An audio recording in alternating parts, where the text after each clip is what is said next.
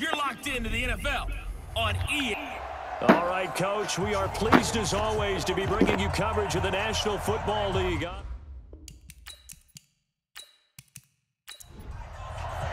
The bye weeks are over. It's all about football all the time as we're underway here in Week 13. That'll be taken in the end zone.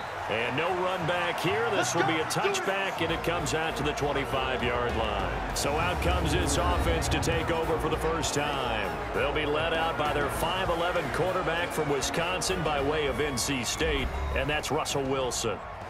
And no excitement unless you're on the defensive team of last week in his numbers, because the only excitement he really generated was the one interception he threw. Yeah, no touchdown passes. Yeah, and his team wasn't real thrilled about that. And they lost the game. So I know this week has been tough on him because he's been working hard. Fundamentals, footwork, finding the right targets. And bottom line, how do they get a win?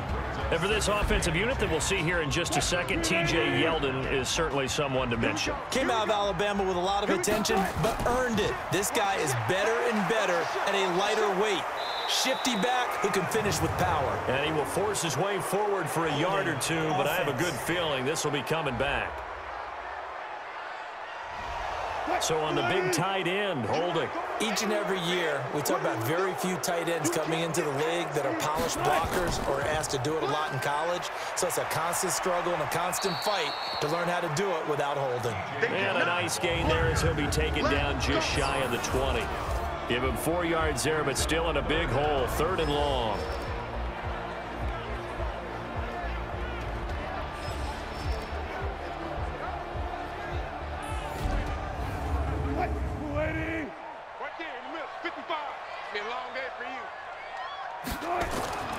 From the gun, it's Wilson. Open man is Winfrey. And he's not going to sniff the first down here. He stopped at the 25. The completion good for only 6, and that'll bring up 4th. Well, we hear so often how tackling has become almost a lost art in the NFL game. But it's so important to tackle well on these receivers, especially in a play like this one. 3rd down, they gave him the underneath stuff. You got to go up and make the tackle right away. On 4th down, on is Logan Cook to punt. He punted 4 times in the loss last week as he gets this one away here. They'll call it a punt of 44 yards. The return was for 7. And out will come the offense as they take over. So out comes this offense to take over for the first time. And trotting out there, their tall quarterback standing at 6'5". And I liked what his head coach told us about him this week, that no matter what happens, whether he throws 7 interceptions or 7 touchdown passes, he's the same assertive leader in the huddle on each and every play. He can throw the 7 interceptions, just blame the football, blame anything else, and still carry himself like he is the man. It's like you, assertive in our production meetings. Well, especially when we're talking about ordering dinner, ordering some snacks. I was just going to say. That's where I go. That first down completion only netted him 3. 2nd and 7. Here's a 2nd and 7. Going down the middle, and it's complete. And he's going to get this down to the 35-yard line. 27 yards there, a first down. And just a small glimpse there as to why they like this rookie so much. And that's why they lit up a little bit in our meetings with the coaching staff, didn't they? Yeah, when we talked about him, they did. Yeah, you know, they like his work ethic. You know, this guy's running every route well in the route tree and getting better at it all the time, really honing his game. They expect a pretty good jump out of him as things continue to move on. So on the other side of the field now, it's 1st and 10 as they've got things rolling on this drive. They'll set up to throw. Completes it to the tight end, Smythe. A gain of 6 there on 1st. Brandon, perfect defense in this situation would have meant that there was an incompletion. They would have picked it off. Okay, so they gave up the completion. But I really enjoyed watching how the defense stayed in sync, stayed in great communication, and as he dragged across each zone, you see him pointing, communicating. There he is, and they passed him off to each defender. Ended up making a nice play, even though it was complete. 2nd and 4. Throwing right, and that's complete. A gain of 13. It's a first down.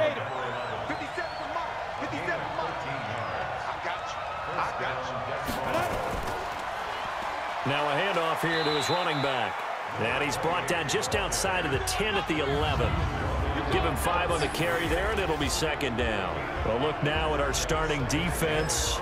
They come into this one ranked number 5 in the NFL against the run. Now if they could just get their pass defense in line, this unit would be really, really strong. And remember the conversation with the defensive coordinator? He wants them to rush the passer better. He wants to see the quarterback on the ground. They've got to create some sacks. And he said it starts early and often. We'll see if they can get to him. And he'll take this one inside the 10 down to the 8.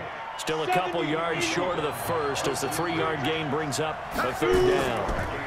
The first carry now for the BYU man. It's Jamal Williams. He didn't get the touchdown, but he did get the first down as he's tackled at the 1.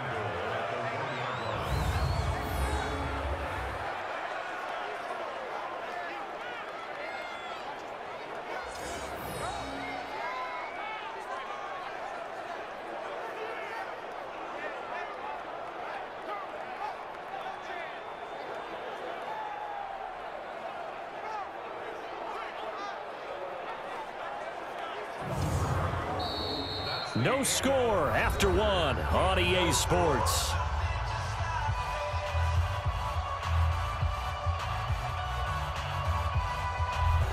Ready? 60 outlaw.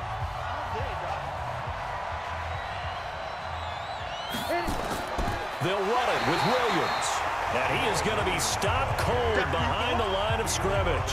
A loss of 2 there, second down.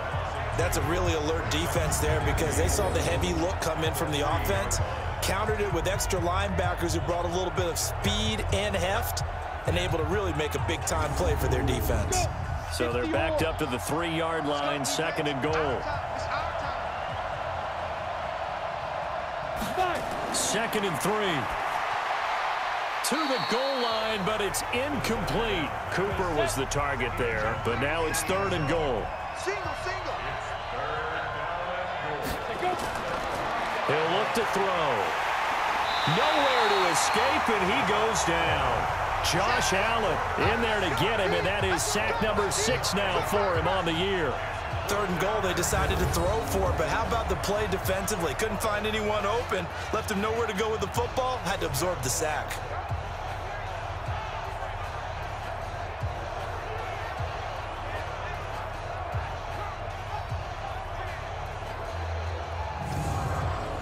Robbie Gould on now to try the field goal.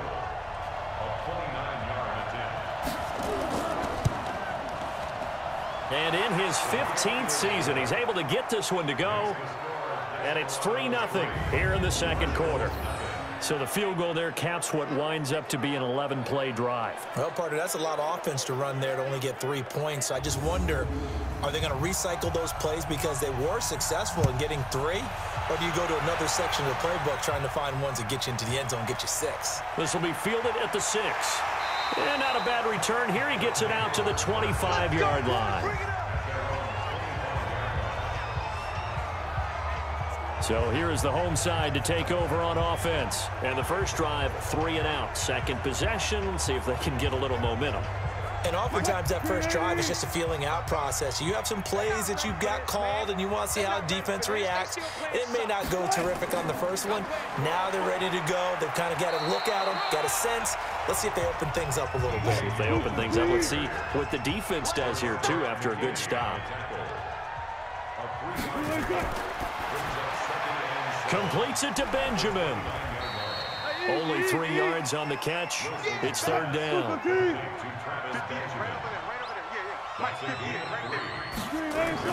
Wilson now to throw on third down. And that'll be incomplete. Well, they took their shot all right, but it comes up empty, and it's fourth down. But they're certainly being aggressive here. It's like being a sprinter in a 100-meter dash, exploding out of the blocks, trying to push the ball downfield. Guaranteed this defense better be on their toes. They're going to be tested all game. Here's Logan Cook now as he'll punt it away for the second time. And this is away. It's a high kick, and he got all of it. And a little too much mustard on that one. It hits a couple yards into the end zone. A missed opportunity there maybe to pin him back.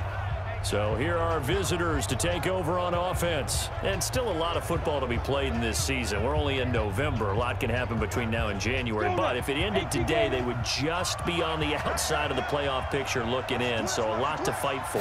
Yeah, and wasn't it interesting in our meeting with the coaching staff that they all made sure to let us know, we know where we are right now, but the playoffs don't start tomorrow. We still got some time, and they plan on putting it together, formulating a streak, get the whole month of December still left to play.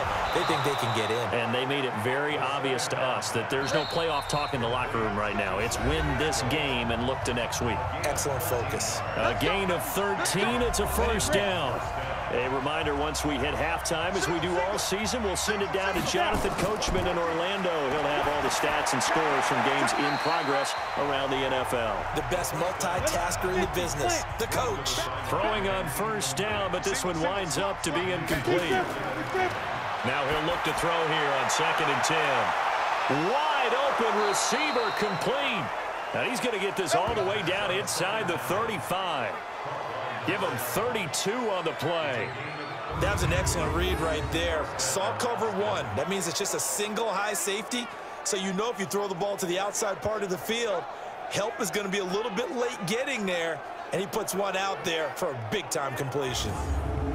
So the big play changes the complexion of things. Here's 1st and 10 just outside the 30. Back to throw. That's into the hands of Pascal. And this will leave him a yard short. Nice pickup of 9 yards on first down. Nothing fancy on first down, but a very consistent type of a play. Hit that slant. A lot of people call it an extension of the running game, and it can be if that pass is completed, because you hit a guy on the run like that, he often can go for big yardage. Sets him up nicely for 2nd down, staying ahead of schedule. That last catch short of the marker by just a yard leaves him with a very manageable 2nd and 1. 2nd and 1. And this is caught. It's Cooper. And he'll take this into the end zone. Now, hold on here. We do have a flag down. So let's see what this is about. So retract the yardage and retract the touchdown. And retract the chunk play. Big strike there to get the touchdown. Now they've got to take it back and see if they've got another one still in their arsenal. And he's got this down almost to the 20 before he's dropped. Now the offense going to use the first of their timeouts, as the stoppage will come with a little under a minute to go in this first half. Could we get a touchdown in this first half after all? It's 1st and 10. They'll drop the throw. They'll set up the screen. This is Williams. And he gets it inside the 10 to the 9. Now another timeout called for by the offense as they get the stoppage with just under 50 seconds remaining in half number 1. They'll look to throw again. Toward the end zone, but that's going to wind up incomplete. Another shot from the 9 on 2nd and goal. 2nd and 9 now. Now the pressure gets there, and he goes down just inside the 20 at the 19. A well-executed safety blitz by Tony Jefferson leads to the sack. 2nd goal, last thing you need to do is get pushed backwards to take a sack. But he couldn't find anywhere to go with the football, had to eat it, and ended up on the ground.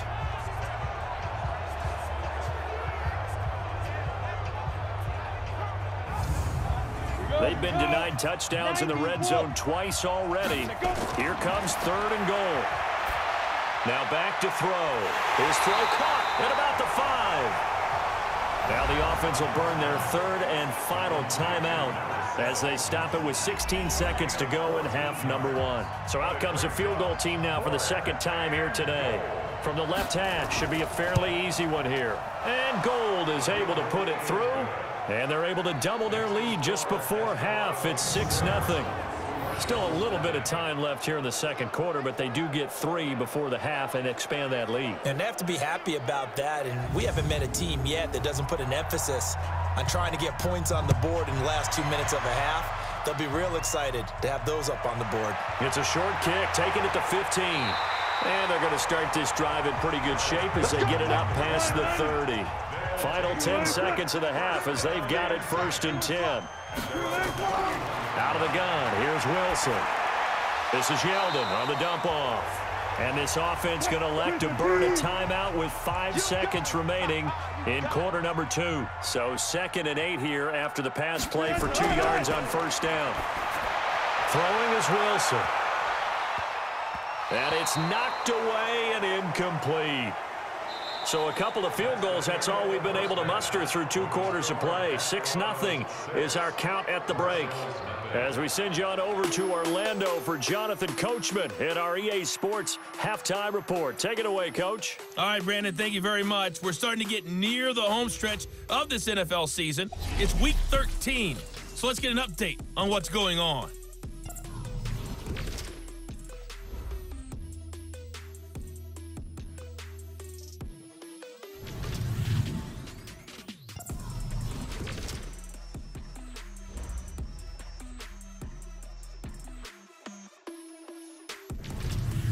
Lastly, let's check on one final game for you. And you can see they are scoreless as they play the second quarter. Meanwhile, in our game, it's been a defensive struggle. Which offense can break through in the second half? To find out, let's hand it over to our broadcast team of Brandon Gotten and Charles Davis. All right, Coach, thank you, and we welcome everyone back for quarter number 3. This one taken from the 7.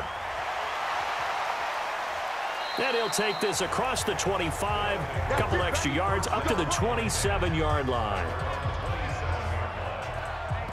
So here are visitors to take over on offense. They have the lead. Now they'll be looking to extend that lead. And this is where I enjoy talking about one of my favorite subjects, tendency breakers, or counters as I also like to call them. You've done things in a certain way in the first half, and they've had the ability to see what you've done. They're going to make their adjustments. So guess what? You adjust yourself and try and stay ahead of the pace because you are looking for some separation in this ballgame. The adjustment to the adjustment. Without a doubt. Show them one thing, hit them with something else. And that play going absolutely nowhere as he's belted before he could get out of the backfield. And that's what this defense is going to need to do more in the second half. Good pressure that time, forces some indecision in the backfield. He's going to wind up being taken down for a nice loss. And on third down, a nickel formation here defensively. On play action, they'll throw. Well, this is taken in. It's complete. And he gets us to the other side of midfield across the 45 before going out. One heck of a third down conversion, 33 yards. I guess that answers the question of whether or not they're going to try to play conservative and protect this lead in the third quarter. And I think this is something we're seeing more and more of in the NFL. Teams not playing to protect leads, teams playing to extend them. So the big play gets him across midfield now for 1st and 10. Quick hitter here, it's complete. No gain there on the completion, 2nd and 10. 70, Indy.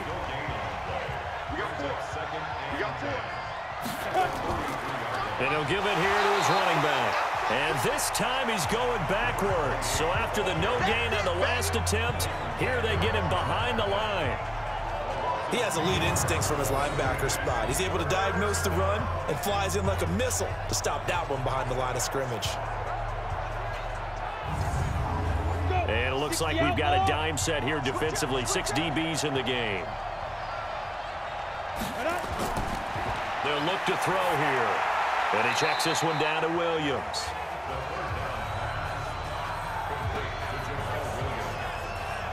One hallmark of good defenses is understanding the game, understanding positioning, and tackling immediately in the secondary after catches. I think we just saw that on display right there. Got to him before he ever had a chance to think about turning it upfield.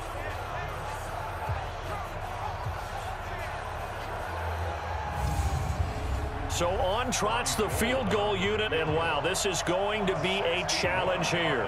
And this will be spotted on the other side of the field. It's a 61-yard attempt. And this one will not get there. It's off to the left anyway. It's no good, and this score will stay right where it is. That would have been from way downtown. Pretty big roll of the dice, and he comes up a bit short. Yeah, you knew when you saw the holder setting up on the other side of the 50 that this was going to be a long shot. But to me, there's really no loss here because you've shown confidence in him. Kicking it from a long distance, that'll pay dividends. And the miss, you can shake that one off. He wasn't likely to make it in the first place. So they tried the 59-yarder and missed it, and now this offense starts just 1 yard shy of midfield. They go play action here on first down. Nowhere to escape, and he goes down. Timmy Jernigan with a sack. And that'll be marked down as their first sack of the game. Well, they had 6 last week, and this offense did its homework, didn't it? Because they saw all that pressure, and they really worked hard to tamp it down and beat it back. And they did a great job in the first half. But now they've gotten their first sack here in the second half. Look out. They'll try to increase the pressure.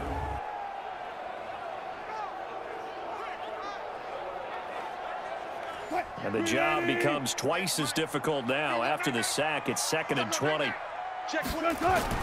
Wilson now off the bootleg. Got his man there complete to Gallup. And he goes down, but not before getting this inside the 25. It's a gain of 35. It's your first drive of the second half. You're down on the scoreboard. Maybe you just say to yourself, let's take a shot, see if we can shake them up. And boy, they hit that one.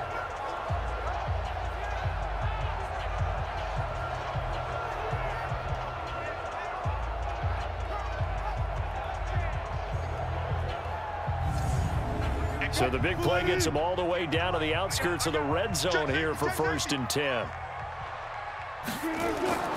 Now Wilson.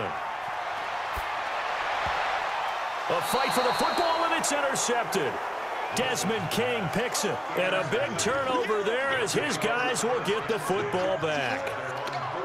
That was a really nice interception. I think it illustrates the differences between playing man and playing zone. When you're in man, all you're focused on is the receiver in front of you. But when you're in zone, you're allowed to read the quarterback's eyes and go to the ball. That's exactly what happened on that play. So here are visitors to take over on offense. And the last go-around for them, they tried that really, really long field goal, couldn't connect. And in retrospect, I think a lot of people would say, well, why would you try one that long? You hurt yourself in field position. The ball comes out, you know, there. That only helps the other team. But I look at it as maybe it was a double shot of confidence. Confident the kicker could make it. And even if he missed, confident in their defense. He rifles one that's intercepted. Carlton Davis picks it. And it's a touchdown. So a pick 6 there out of the nickel package. They went with 5 DBs. Almost becoming the base package in the NFL is the nickel. Hard to throw against. That was demonstrated one more time. A pick 6 going the other way.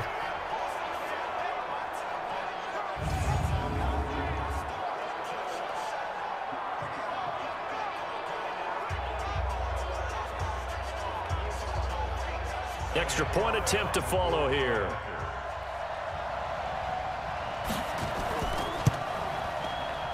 And that one puts them on top here in the 3rd. A heck of a play there defensively, getting the interception, navigating his way into the end zone for the touchdown.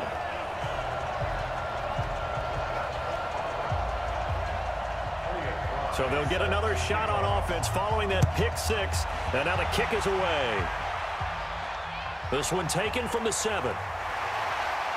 And he'll take this across the 25, a couple extra yards up to the 27-yard line. So here are visitors to take over on offense. Their defense has done the job. Now it's the offense's turn as they've got it 1st and 10. Ready? 18 Gator. Come on. 6 guys. Check 6 guys. Shoot. And to give this time to the tailback. And they'll get him down after a pickup of 8, 2nd and 2. 50, plant. 40, check.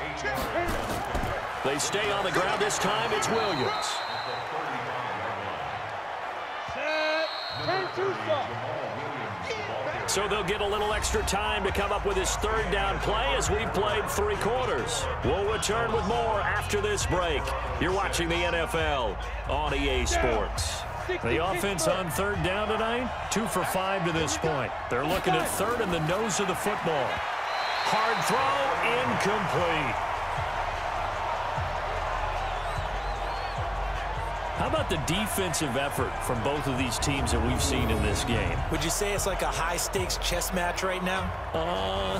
Chess is one way to go. Yeah, I like it. Okay, the only reason I say that, you feel like they're contemplating their moves before actually making one, and none of them being done very confidently. Truth be told, I've never played chess, and I know that I'm not smart enough to play chess. Guys like you with your IQ, you can pull that off.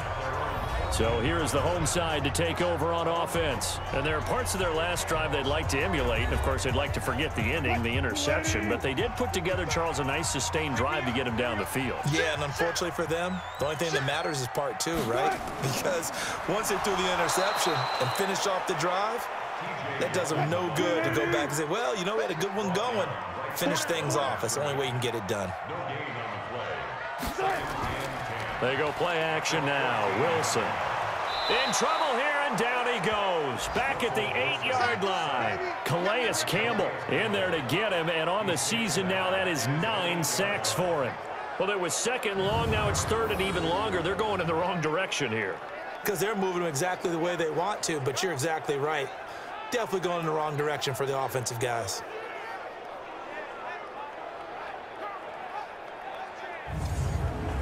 Possibly a turning point. Big play coming. This is third and long.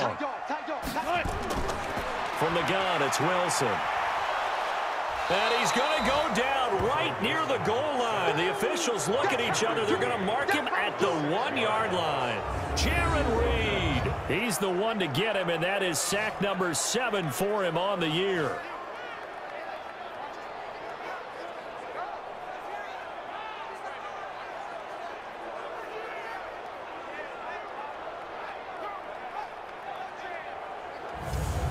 Here's Logan Cook now as the drive goes backwards, so he's on to punt it away.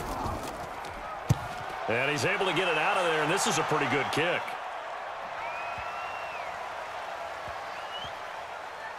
And this will be taken at the 13. It's a 69-yard punt. 69 yards. Wow. And the offense will come back out deep in their own territory. So here are visitors to take over on offense. And a tight game after punting last time. See if they can get something going on this drive. As they head to the field now, with the game this close, you got to feel there's a sense of urgency for them going on offense right now. But they have to do it without letting panic creep in and affect their play. Right off the bat, it's a first down to start the drive, 12 yards. Tell you what, he's been able to put the ball in some tight spots all game long. That throw, no different. Yeah, a lot of people would call it a gutsy type of a throw. I think he looks at it as, I can do it, so it's not that big of a deal to me, and I'm going to keep firing. So the defense helping him out a little bit here late in the fourth. Yeah, and you're exactly right. And when you're the one doing the chasing, you'll take a little help from the other guys, won't you? They'll set up a throw. A good throw here, finding Pascal. And down he goes at the 45 after a pickup of 9. That last catch short of the marker by just a yard leaves him with a very manageable 2nd and 1. Now the second down throw on target. And he'll be brought down at the 48-yard line. Fourth quarter, 2 minutes on the clock in a tight 1-point game. So it's our visitors with a football as we get you reset. They come up on a 1st and 10, desperately needing a score here on what could be their final drive. Now left side on the swing pass. And that play will go nowhere. Losing yardage back near midfield at the 49. Now a desperation throw deep downfield. Got a man, it's caught inside the 10. It's a big play there. 43 yards. I guess and it's caught. Touchdown. From 8 yards out. And his guys are going to retake the lead. Wow, I know it's a never say never situation, but to me, that looks like that's the one that's going to finish them off. The score that puts them in front here late, but now you got to rally your kick team, don't you, and say the last thing we need is a big return. And what happens is guys get overeager, get out of their lane because they're so excited they want to make the last tackle. You mess up, could come back at you a long way. And there's going to be a stoppage here. The booth wants to take another look at this potential touchdown.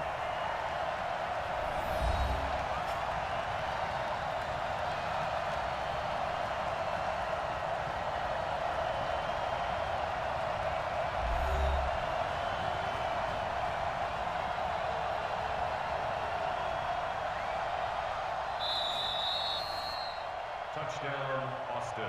Ready. 18 Gator. For a 2-point conversion.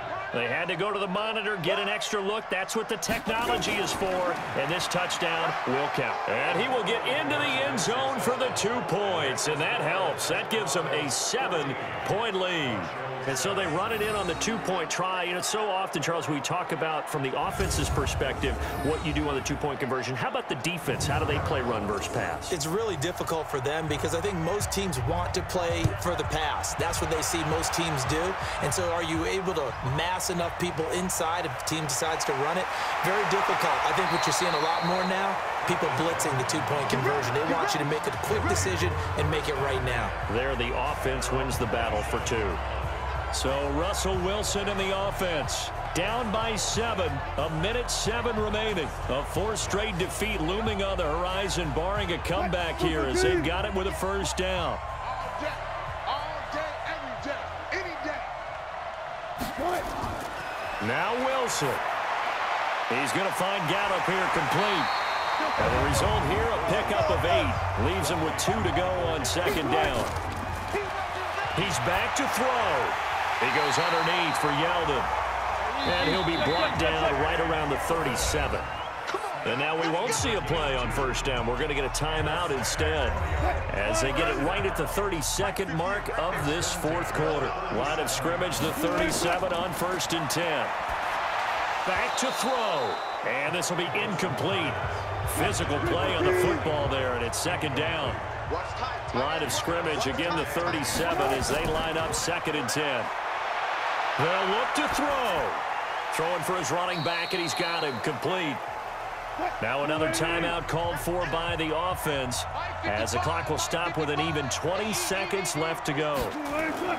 He'll look to throw. He's going to let it fly. And that is incomplete. Down to 15 seconds now.